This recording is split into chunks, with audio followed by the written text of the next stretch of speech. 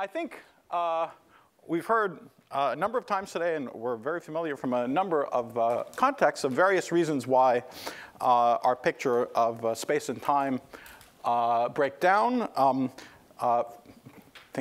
First recognize, and just thinking about how very, very high energy scattering eventually ceases to probe shorter and shorter distances because of gravity and starts probing longer and longer distances again. Puzzles about what happens when you fall into a black hole. And perhaps most pressingly, in thinking about every aspect of cosmology. Very early times, we have initial singularities we don't know how to deal with. And especially if we like this picture of the eternally inflating multiverse as somehow there and the only sensible path we have to understanding the cosmological constant, then we also don't know how to apply quantum mechanics to the very, very late universe and say anything sensible about it so far. Well, for a number of years, I've at least personally strongly believed that it isn't just space-time that's got to be emergent, but it's space-time and quantum mechanics that have to emerge hand in hand from some more primitive degrees of freedom. And that's what I want to talk about in the rest of the talk. Now, the quite lowbrow attitude I've taken to this subject is, I think at least it's certainly beyond the limitations of my puny brain to try to guess what the actual structure is of the whatever is going to replace space-time in a complete and deep sense. But if it's really gone, if space-time and quantum mechanics really emerge from something else, I think it's such a big thing that it has to leave its effects everywhere. And even away from these extreme situations involving gravity, cosmology, singularities, and so on, there should be some way of talking about even ordinary physics, completely ordinary, standard physics, where we don't make such heavy use of these ideas, even though in that context they're exact. In that context of ordinary quantum field theories, they are exact. And this dovetails very nicely with many of the things Nati was mentioning in his talk. We have lots of other indications of, and a desire for quantum field theory to be reformulated in some way, perhaps in some other language. Since space-time and quantum mechanics are the two ingredients that go into the very definition of what a quantum field theory is, it stands to reason that some other way of thinking about what quantum field theory is going to involve an understanding of space-time somehow being, space-time and quantum mechanics being derived features from something else. And so the goal has been, for the past 6, 7 years or so, to look for that, to look for this in the structure of standard observables in ordinary situations, in ordinary theories. And so let me first very quickly talk about this in the context of thinking about scattering amplitudes. So I spoke about this at the analogous symposium here last year. Here we have a completely ordinary process. We even need to think about it in calculating physical observables at the LHC, multi-gluon scattering amplitudes. The standard way of thinking about this physics that Feynman gave us for that process that I drew there would involve hundreds and hundreds of pages of algebra. Those pictures are hardwiring in the principles of relativity and quantum mechanics as manifestly as possible. That's what you get if you try to make these principles as manifest as you can.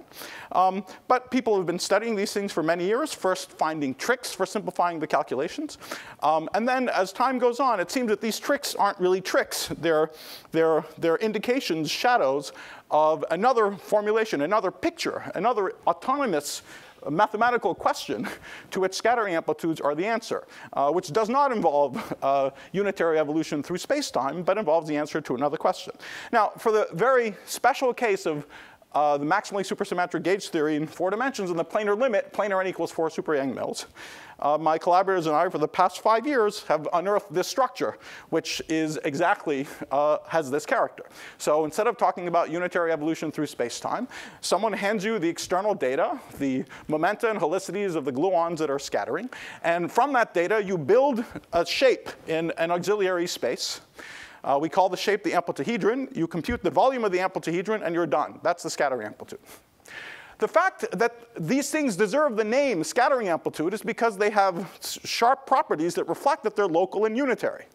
That locality and unitarity is not put in by hand, but is actually a consequence of the geometry of the amplituhedron. So it's a very limited toy problem. But in this toy problem, we see very sharply, not vaguely, very sharply the idea that space-time and quantum mechanics, or said less grandiosely, but very literally, the locality and unitarity of these functions is a consequence of something else that we don't put in by hand. And the fact that this is possible is, I think, at least strongly encourages me to believe that this should be possible in general.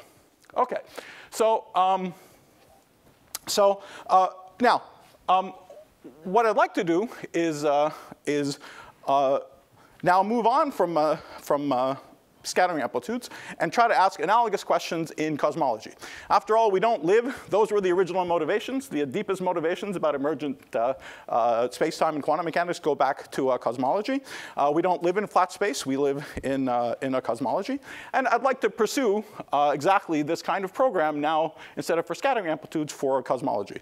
But before going on, I want to make one more comment about amplitudes. I should say that pushing this forward is something which is going to go on for the next 5 years or so. It's definitely on the table to just try to solve for all the scattering amplitudes of n equals 4 super Yang-Mills and the planar limit. You know, the people working in this field using these ideas and many other ideas, they smell blood in the water.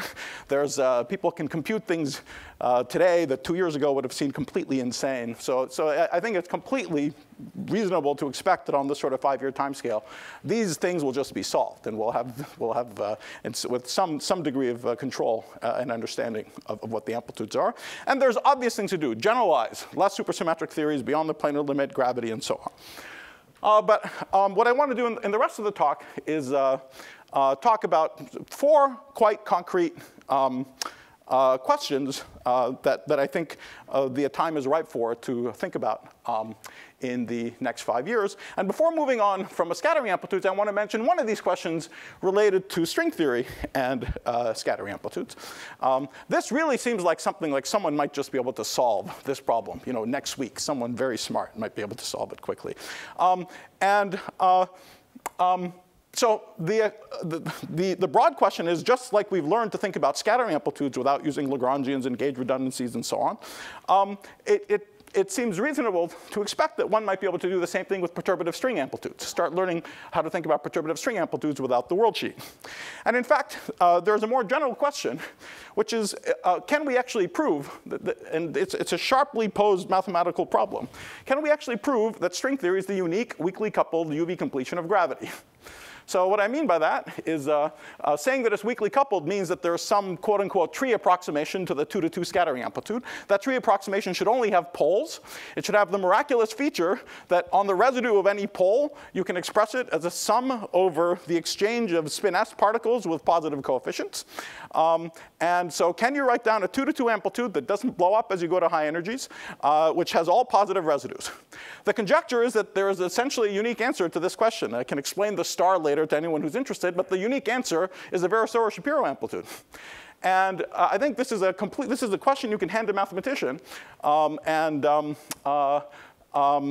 Right now, the only way we know of showing even that this is unitary, that the residues are positive, is through all the usual indirect arguments involving worldsheet BRST supersymmetry and string theory and so on. But there might be another way of arriving at this answer, and that other way might be related to a less worldsheet-centered way of thinking about what string scattering amplitudes are. And so just to go back, what we'll see in the rest of the talk is a lot of pictures like this with some object on the left. Oh, this doesn't work. Some object on the left, which is something that's standard from some language, and some arrow with some hope for something analogous to this on the right. Okay, some other picture for what it is on the right. And so here, the question is, we have these beautiful pictures of string worldsheets on the left. What could there be on the right, which computes them in a very different way? But I want to move on to the heart of the matter and talk about the analogous questions in cosmology. In a space-time that's asymptotically flat, we all know the only observable that we can talk about is the S-matrix. That's great. The S-matrix is great. This, of course, is very closely related to experiments we do in particle physics. And we get to control the initial state. And the S matrix also, because we understand it so well, it has a wonderful feature that if someone just tells you they got it somehow, they didn't tell you how they got it. They just said, here it is. My grandma gave it to me. Okay, here is the S matrix. You can check. You can check whether they're right or wrong. Is it Lorentz invariant? Is S dagger S equals 1? We know the rules. We know what the consistency conditions are ahead of time. Now in cosmology, the observables that we get to talk about, if we imagine not quite our universe, but a universe that expands out to be infinitely large, the only observables that we can talk about, precise observables we can talk about, is we can sort of lie on our back and look at the night sky. We don't get to choose the initial state. We get what we get. But fortunately, if the universe becomes infinitely large, the experiment is done infinitely many times in different places. We can do spatial averages across everything we see in the night sky. And those correlators, those experiments that are done on a single state at late infinite time, something you could also call the wave function of the universe or late time correlation functions, those are the only things we get to talk about. So what fraction of stars are red? What fraction are blue? After you sort that out, if there's a red star and a blue star next to each other, how often is a green star 100 kiloparsecs away from it, and so on. Okay, so we can make all those distributions. And now the question of, suppose someone claims that they're done. Okay, here it is. They hand you the wave function of the universe. Now, how do you check if they're right or wrong? What are the consistency conditions? What are the rules?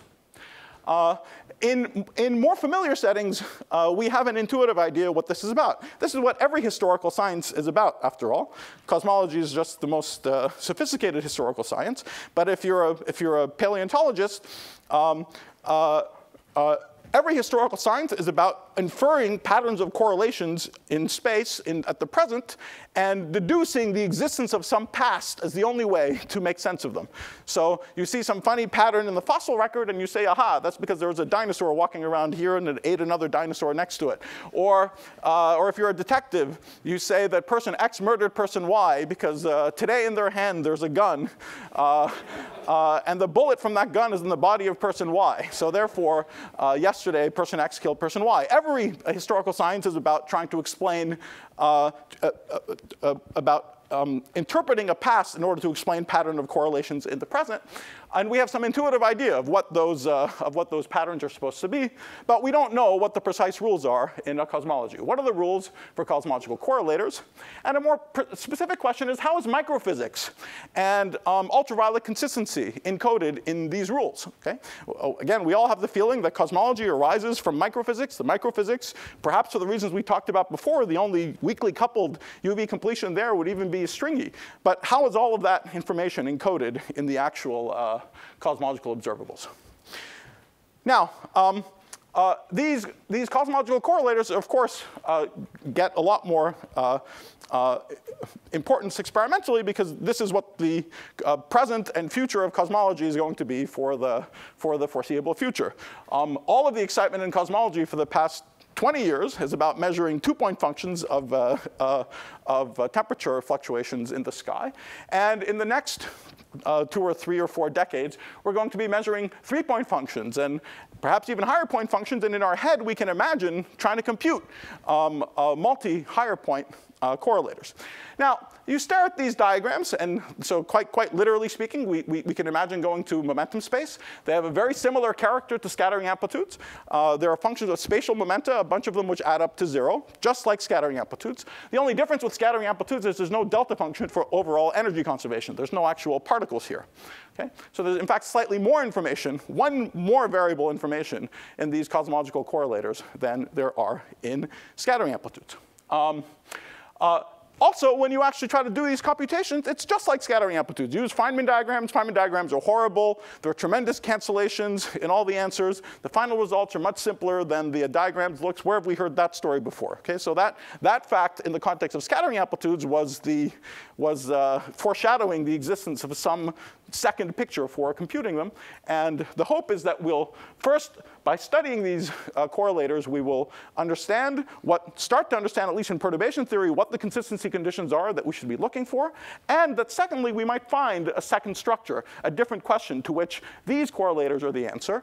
And in the case of scattering amplitudes, that was a more limited understanding of emergent space-time. This would be a much more literal understanding of emergent time, because that's the thing that we're replacing in doing these computations. So Question number 2 is the first step in this direction, which is we might imagine that we just have the good old-fashioned Yang-Mills fields in a 4-dimensional de Sitter space. Because Yang-Mills fields are conformally coupled, the computation of these cosmological correlators for Yang-Mills fields is in fact identical to the computation in flat space. And these computations in flat space have another name. They're simply the vacuum wave function in flat space of the theory.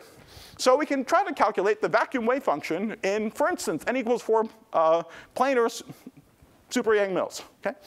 That's one step towards cosmology. In fact, as I said, if it was 4-dimensional de Sitter space, this would be part of the 4-dimensional cosmological correlators. And it's a very simple technical but quite beautiful. That's right. They're not scattering amplitudes. No, but now I'm going to tell you how they're related to scattering amplitudes. They're intimately related to a scattering amplitude. This is just the vacuum wave function, right? We're just computing the vacuum wave function. But this object contains a scattering amplitude in a very beautiful and simple way. You see, if you imagine computing all the Feynman diagrams that would contribute to this object, it has one obvious singularity where all the time vertices go off to -infinity together. In that limit, there's a pole when the sum of all the energies adds up to 0. That's outside the physical region, but you can reach it by analytically continuing the energies so that some are positive and some are negative. And the residue of that pole is precisely the S matrix. So this object, which contains 1 extra degree of freedom, actually contains all of the S matrix as a pole in one variable. So since the S matrix has all this wonderful magic in it, it's very hard to believe that all of the magic disappears the second you go off this codimension 1 surface. It's much more likely that there's some beautiful structure which is producing the answers also for the cosmological correlators. So that's the first warm-up case, even for planar n equals 4 super Yang-Mills.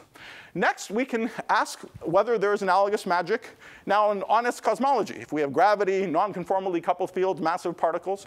But again, it's the same basic strategy.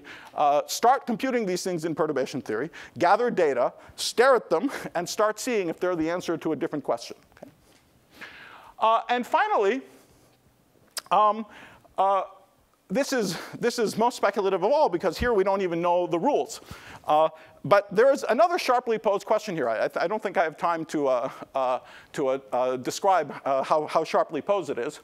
But there's the analog of the question that I asked in the very beginning about scattering amplitudes. Is string theory the unique UV completion, weakly coupled UV completion of a gravity? Well, there we have the advantage of having a theory already. We have one formulation of the theory already. But we can ask the analogous question here in cosmology. Is it possible to find a 4-point correlation function which doesn't have difficulties in the UV. Now that we know where we're supposed to hunt for the difficulties in the UV, the structure of a singularity is the sum of all the energies adds up to 0, there's a very natural conjecture for what happens if the physics is stringy. Namely, there is no such singularity there. Okay? And that gives a completely well-posed mathematical question. Again, I have no idea if it has an answer. In this case, we don't have the luxury of knowing whether there is or isn't a worldsheet description of cosmology, but it's something I think very interesting to think about, and again, a very concrete problem. And for a simple time factor, yeah, but I think as we've discussed before, those questions are much closer to scattering amplitudes. This is a little more off-shell than things that at least we had talked about before. All right, that's all I have to say. I just want to end with one final question, which is the LHC going to completely upend these plans? And I really, really hope so. Okay? Thank you.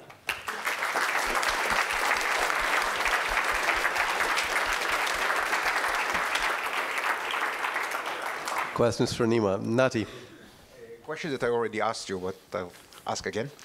I didn't understand the relation between 2 different things you said at the beginning. You said that you replace space-time with the amplitudahedron, probably mispronounce it, where you compute some volume in some other space. So we don't have space-time, instead you have that. Right.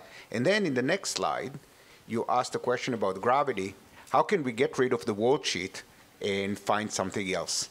Isn't that exactly the reverse? Namely, the story with the amplitudahedron is exactly the story with the worldsheet, where there is no space-time, but instead you integrate over some other space? Yeah. So there's some analogy, of course, but I think since the worldsheet picture is much more recognizably connected to thickening Feynman diagrams, I think what's going on with the amplitudahedron it's quite a bit further removed from the picture of a space-time scattering process than that. But regardless, you could. I don't need to be internally consistent.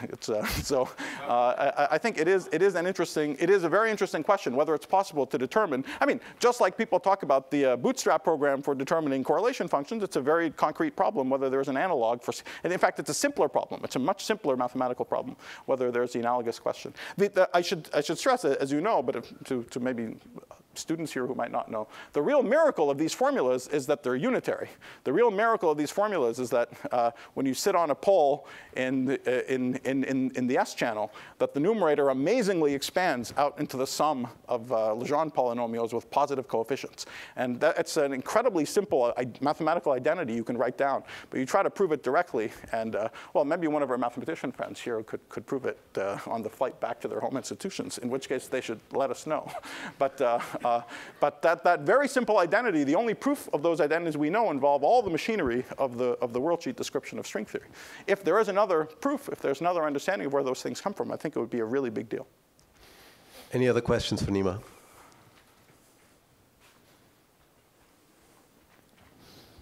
Juan? Is it easy to take the Toth limit of the amplitudahedron, the Larsen limit, and see the worldsheet emerging? Well, that's as you know well. We're in the large N limit already, but the picture so far is very perturbative. So at any loop order, there is a shape, and the shape is different as you go to a different loop orders. So that's one of many things that I mean, we also still don't know the direct relationship between the amplitudahedron picture and the methods based on integrability, the methods that are more closely related to the worldsheet description.